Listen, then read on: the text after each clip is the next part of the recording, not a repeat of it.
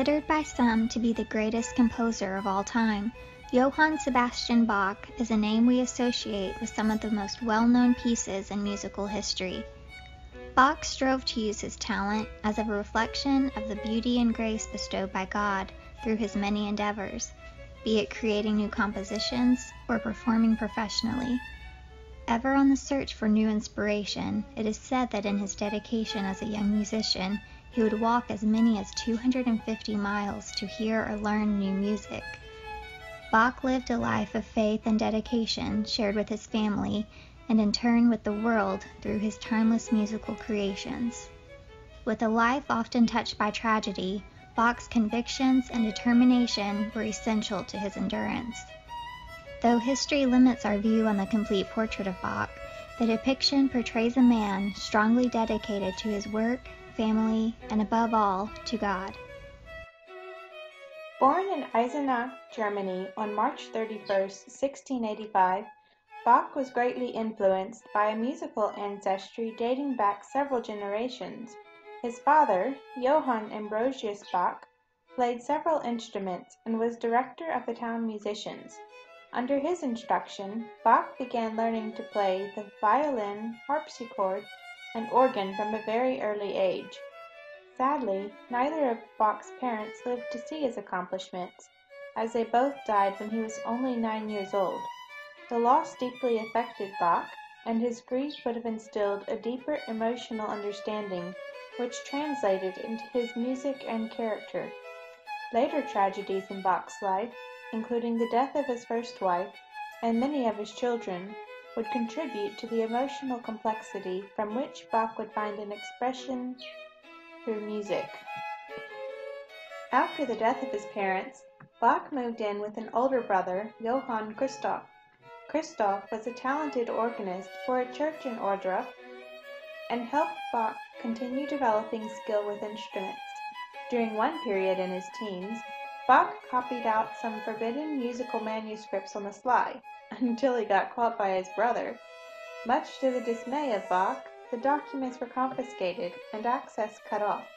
Ironically, he would regain access to the manuscripts only a few months later, due to the unexpected death of his brother, another tragedy in the young Bach's life. Bach was also influenced by the faith and musical legacy of Martin Luther, the great Reformation leader. Before Luther's time, sacred music was mostly sung by the priest and clergymen, but Luther believed that congregations should be permitted to worship through the singing of hymns. Shared by both Bach and Luther, this belief is summed up in Luther's own words: "We have put this music on the living and holy Word of God in order to sing, praise, and honor it, and we are made better and stronger in faith when His holy word is impressed on our hearts by sweet music." In this, we find the key to the heart of Bach and his music. In fact, he even added the words "Soli Deo Gloria," to God alone be the glory, to the end of many of his compositions. Bach began his work as an organist in 1703 in the town of Arnstadt, Germany.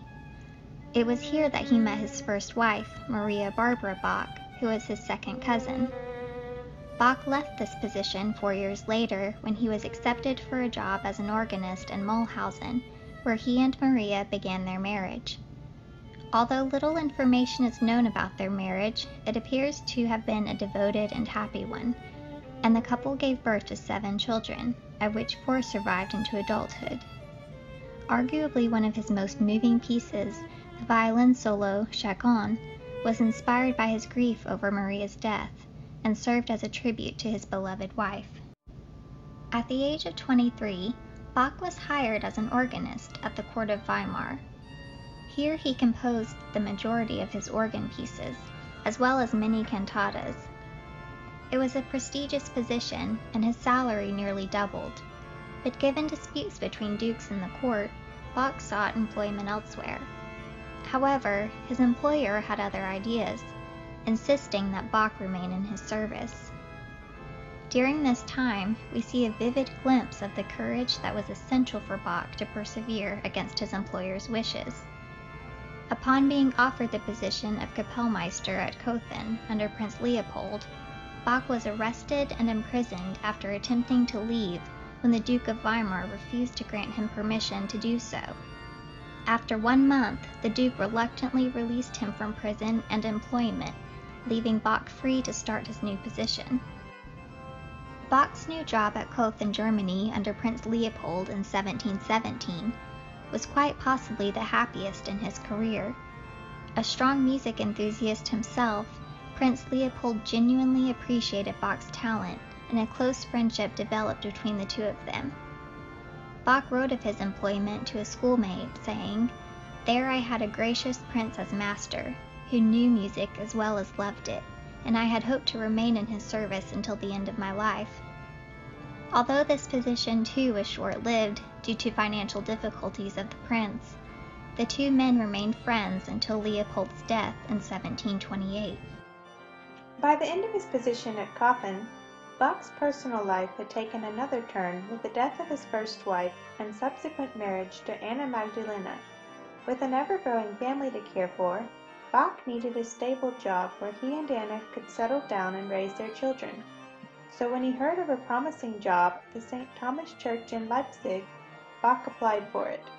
Reflecting his status as a musician at the time, it is interesting to note that the employer begrudgingly gave Bach the job only after both preferred applicants declined. Of this, one of the board members infamously complained, "As the best are not available, I suppose we must take one of the second-rate men." Clearly, he didn't foresee the popularity which the composer would later receive. Along with Anna, Bach nurtured a happy and orderly home in Leipzig. Between his two marriages, Bach had 20 children, of which 10 survived into adulthood. Carrying on his family's musical legacy, he was very much involved with his children's interest in music, and formally trained 4 of his sons at the St. Thomas School. Among them, Carl Philipp Emanuel met with the most notable success. He was perhaps best known for a book in which the standard use of all 5 fingers in playing became popularized. This was likely learned from his father, who was known for playing the organ with extreme precision, using all 5 fingers instead of 3, as was usual for that time. Like his father, Carl Bach's compositions were considered ahead of time, evoking strong emotions through unexpected pauses and variations, which was in stark contrast to the usual delicacies of his peers. As a father, Bach was immensely proud of his children, and believed them to share the musical gift which God had granted him. Anna was a gifted musician as well, working as a chamber singer before marrying Bach. During Bach's busy time at Leipzig, Anna assisted him with copying his compositions and played an integral role in his success. It has even been suggested that Anna may have composed some of her own musical pieces that have been attributed to Bach. Both of their handwriting became increasingly similar, and some of the compositions were written completely by Anna. However, it would be difficult to know for sure whether any of the work was from her own creativity or merely as a mediary between Bach's creative mind and the blank pages. Bach dedicated several of his compositions to Anna, and she continued performing at home, and possibly with Bach's amateur orchestra at the St. Thomas Church.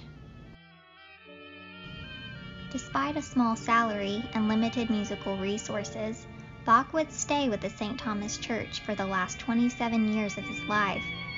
As cantor, Bach's chief responsibilities included teaching a large music class, arranging performances, and composing new pieces for each church service. These years proved to be his busiest and remain a testimony to his dedication and hard work.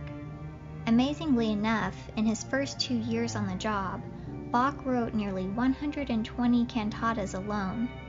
Regarding his work ethic, Bach once said, "I was obliged to be industrious. Whoever is equally industrious will succeed equally well." Unfortunately, as he grew older, the physical strain began to take a toll on his body. It is likely that he suffered from diabetes, and his already poor eyesight began to fail. In hopes of saving his vision, he had an operation, but this only made things worse, and he went completely blind.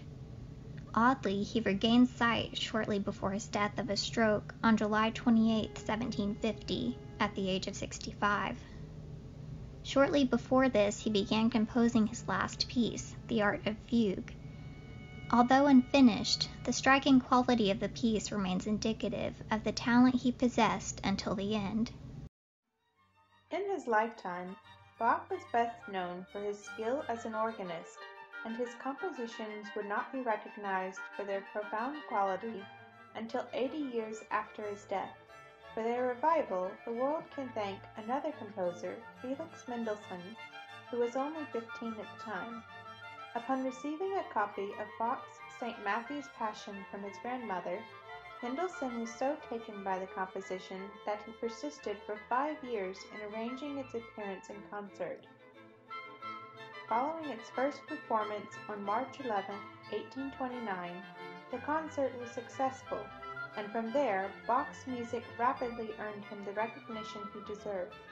Today, we are continually inspired by the legacy left by Bach, as we consider the extraordinary strength and emotion found in his life as well as his music. His unique methods and creativity influenced countless other composers, including Beethoven, Mozart, and Chopin, who built upon this distinct foundation left by Bach. Along with the music, one can also appreciate the strength of character which Bach possessed as a man of God and a loving husband and father. As Richard Wagner wrote, "Let anyone who wishes to grasp the wonderful individuality, power, and significance of the German spirit in an incomparably eloquent image, look at the musical miracle man, Johann Sebastian Bach."